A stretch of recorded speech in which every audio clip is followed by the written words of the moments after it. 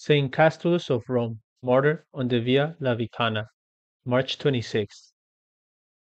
Saint Castulus was the husband of Saint Irene, celebrated on March 30th. A military officer during the reign of the Emperor Diocletian, he served in the royal palace, keeping his Christian faith a secret.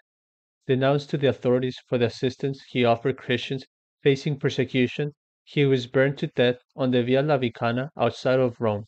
A church was built on the site of his execution in the 7th century.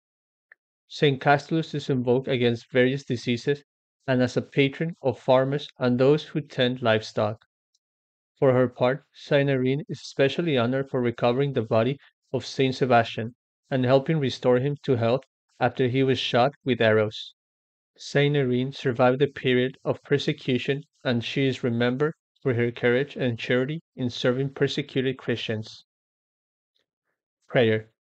Almighty and merciful God, who brought your martyr, blessed Castulus, to overcome the torments of his passion, grant that we, who celebrate the day of his triumph, may remain invincible under your protection against the snares of the enemy.